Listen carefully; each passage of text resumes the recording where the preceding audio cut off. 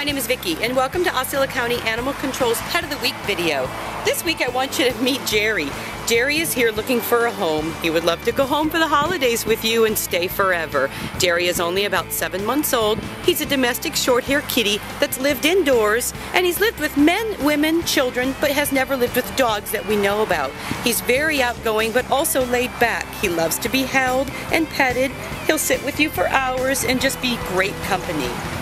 Jerry is already neutered and been vaccinated, so if you came down to the shelter and he was the pet for you, he could go home with you on the same day. Please come down and take a look at Jerry and meet him. Spend some time with him. He's a ball of fun. Say hello to Buster. Buster is a rambunctious 1-year-old pit bull dog. He's sweet and playful. He's lived with men, women, children, and he's lived with other dogs. Buster is already neutered and vaccinated and could go home with you if you came down and met him if he was the dog for you. Buster definitely would like a yard fenced so that he can have plenty of room to run and fetch the ball for you.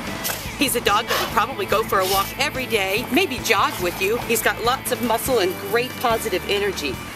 If you're interested in Buster, come on down and take a look at him, play with him, get him out and get to know him. He is a great example of the pit bull breed. Sweet, gentle, family dog, and just very loving.